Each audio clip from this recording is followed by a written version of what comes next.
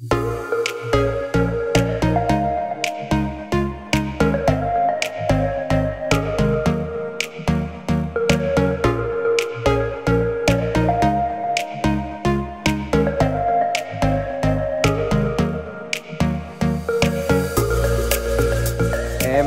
my name is Leon. I'm a content creator from Glasgow in Scotland. Most of my videos vary around funny Scottish content. I do lots of makeup tutorials. I do other funny comedy skits. I started my profile last year. Blew up in the space of a couple of months. It was a really scary but, you know, amazing experience. I would never change it for anything. I work part-time in a McDonald's, how classy, as well as doing college, in which I'm studying SFX makeup, fashion and industry makeup, as well as a little bit of hairdressing, and hope to come out of it with a diploma at the end of next year. Yeah, I'm Tyler. I've just started a new kind of career here at Dentsu. My new job role, which I'm very proud to say, is a content creation exec under TheStoryLab. Yeah, it's an amazing experience for me being here. All this stuff is really new, so just really looking forward to what's to come. Well, it's great to have you with us, Tyler, and Cheers, lovely James. to meet you, Leon, too. So I'm James. I look after our creative agencies at Dentsu across UK and EMEA, and for my sins, I also look after our content and production globally. In my own time, I'm nowhere near as prolific as you are, Leon. I couldn't multitask clearly as well as you, but I'm passionate about football, about sort of art and design, and I'd probably say the other thing is diversity, equity, and inclusion is an important part of my both brief at Dentsu, but also personal belief set. Great, so let's get things started. So if I was to ask you guys, both Leon and James, sorry, what does a sustainable world mean to you within your role, James? Well, that's a big question to kick off with, Tyler. I mean, in terms of for Dentsu, I think, you know, I'm lucky that the business, the team, Scott and the team and Anna at Dentsu, you know, I've really raised the profile of sustainability and what it means for Dentsu, and actually how we can play a meaningful role within that. So we've delivered our first target, which is about achieving 100% renewable energies from last year. Yep. So that's step one, achieved, and then we've committed to net zero by 2030. So that's part of our plan. I think in terms of, you know, what can we do in terms of the role that I play within creative? Well, I think, you know, hopefully we'll get onto later, you know, the importance of roles that creative can play in changing people's behaviours to deliver a more sustainable world. But on a very practical level, you know, we've had to learn how to produce work in a more sustainable way, how we you know, come up with ideas that and how we take crews around the world and film them. So we need to focus very much more on how we decarbonise that whole process and to make a kind of, to deliver our impacts that we've aimed to do by 2030. That's really interesting. So, as James said, yeah, quite a question to fling in for the first one. But the way I'd see it is where we everything's running smoothly. It kind of says it itself in the word sustainability. So by that, I like to use cruelty-free brands. I like to use brands with less chemicals in them. Everything biodegradable. I'll recycle, like for example, clothes to charities. I will buy less stuff, like buy less clothes, like in spending all this money at the one time, buying all these clothes for me to then fling them out 2 weeks later and just put them in the bin. Instead of doing that, I'll recycle them, or I'll just not buy as much at all and make clothes last and reuse my stuff and just do better for the world.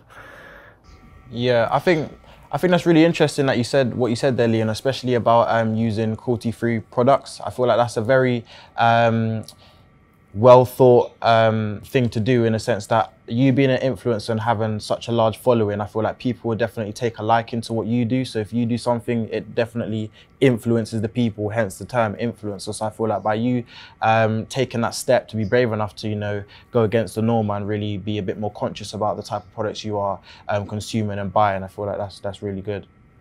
Yeah, 110%, definitely. Like, that is how I see it when I do influencing, because I've done so many collaborations with brands to the point that now I do only tend to do collaborations and brands, like promote them if they are cruelty free and if they are like 100% recyclable packaging, because I don't really want to be influencing stuff that I know can do damage like that to the earth. I want my followers to be using, and as well as not just me influencing it them influencing it to other people to use products that are better for the earth. So it's like, yeah, that's really good. So moving on to my next question to you guys then.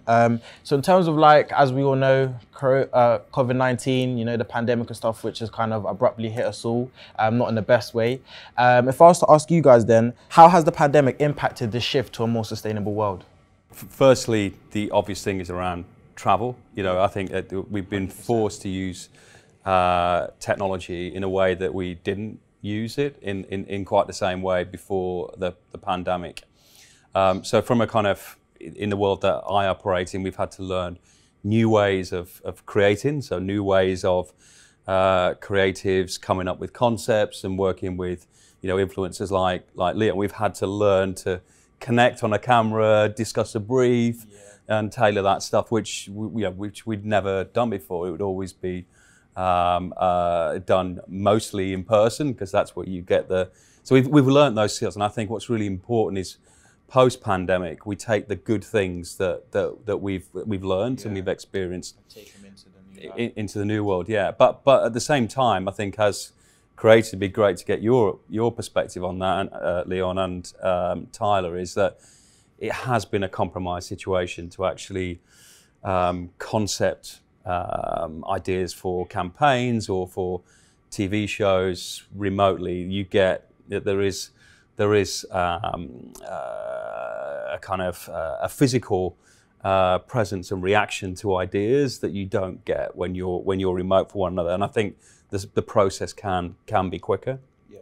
So it's getting that right balance, and I think in terms of, as I mentioned at the outset, the production is a big part of creative. Obviously, as an influencer, you come up with ideas, but you are then producing. So how you make and how you craft the work and what it looks like, you know, can be done in a much more sustainable way using new methods. And I think the technology that we've used to date is a part of that process, but you know, we need to continue to try and work in smarter ways in the future. I completely agree. Leon, what do you think? So I think during the pandemic, I actually, like, the lockdown was good. As much as the technology, yeah, I was doing everything on Zoom. That was like my college. I was still in school at the time, so some of my classes were online. Every single one of my college classes were online. I was working from home every, like, for example, social media collaboration. So I had to do interviews with so like brand, like CEOs or whatever, just to, like, so they get to know me before they let me promote their product. So I would have to do all that on Zoom, and it just didn't feel the same. But during the lockdown was when my kind of influencing reached its peak. That was when I kind of started to grow a lot more, because I was in the house doing nothing. I was posting a lot more content. I was able to post every day without having a busy schedule with being at school or work or whatever. So I did tend to, like, post a lot more, and it was really good, because during the lockdown, to be honest, people were coming a lot more aware about the important causes such as climate change and, like, diversity, and because you could, like, no longer kind of ignore the issues, and brands were listening to more of the voice of young people. I've had so much more partnerships with, like, brands, and people are starting to, like, kind of recognize me, not just in, like, Glasgow, not even just, like, in the street. Like, I'm kind of known around the Scotland by everyone, and it's, like, scary, but it is good. So it definitely brought, like, a better thing to me. And as I said, these brands that I'm collaborating with, they're all cruelty free, they're all 100% recyclable. So that was the partnerships that I was doing. So it was just kind of creating a bit better of a world in my eyes and the way I was doing it. Yeah, and I feel like that's a very good point you made, both of you guys, especially how I can kind of interpret that question myself, because I feel like, you know, no one really wanted Corona, no one really knew Corona was going to happen or COVID-19 would happen in terms of lockdown and pandemic and stuff. But I feel like being able to take the constraints of, you know, a deadly virus, to be able to use it to kind of still pursue and be positive. Like James's point when he mentioned about, you know, remote working, it might put a strain on some people, but it could help some people save some money on congestion and travel, even things like in terms of what we're doing now, you know, online through things like different platforms, for example. Like when I had my interview here, before I got accepted to the role into Dentsu, it was a remote interview, sorry. So I was at home, I didn't have to come and travel, didn't have to burn any fuel. It wouldn't be good for the environment anyways, because I drive. So I feel like it's about turning the negative and not allowing it to stay negative, and how you kind of change it and push it towards a positive. So I completely agree. How do you guys think we can kind of use creativity to kind of change mindsets and behavior? I mean, that is I'd say that's a true definition of creative. I mean, yeah, in terms of, you know, whether you're trying to create, you know, a program or a film, you know, you're telling a story, and I think, you know, ultimately, you know, the definition of creative is to influence people's emotion, you know, elicit emotion and behaviour. I think in the worlds of advertising and brands, I think, you know, a key part of the role of creative is to define, you know, a role that for a brand in the world. So what, you know, define what it is, what it believes in. So actually, as a consumer, you can make a choice whether you want to be buy that product or be a part of that movement. And, you know, I think when you know what a brand believes in, then you can start to use, you know, creativity and innovation around how you activate those ideas to influence the behaviour of consumers. And I think, obviously, in the world of sustainability, you know, this is a key role that creative can play. I mean, we've got.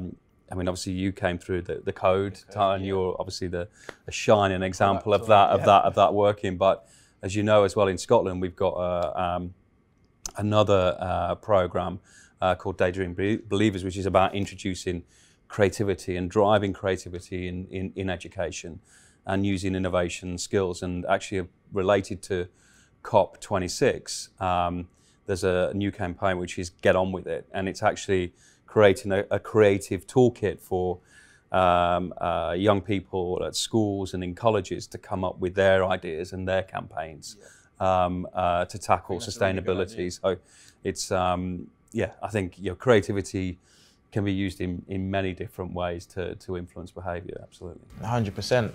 Do you think that we can use creativity to tackle other problems at all?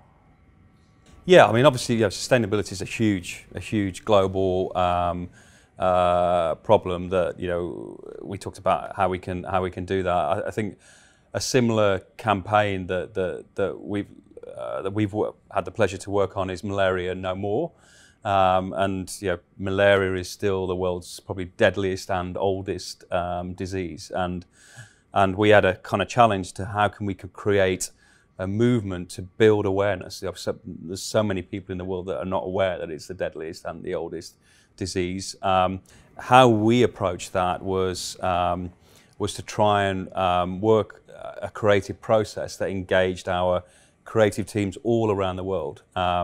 Obviously, people think of malaria as an Africa-only problem, and it is a huge problem in Africa. But actually, malaria affects lots of different places all around the world. So we, as a process, worked with teams all around the world. Actually helps from a sustainability perspective because you're not flying out creatives into different parts. And I think importantly, you know, with creators like Leon in this context, we worked with creators from Africa, you know, designers and filmmakers and big influencers, to pull them into the process and actually to bring an aesthetic, and I think that was actually appropriate for places like Africa. You know, rather than giving sort of Western design approaches, we were working with artists from places in Africa like Nigeria to show and engage with those people, and actually telling that story at a much global level, but with much more authenticity. Wow, that's really powerful. I definitely do agree.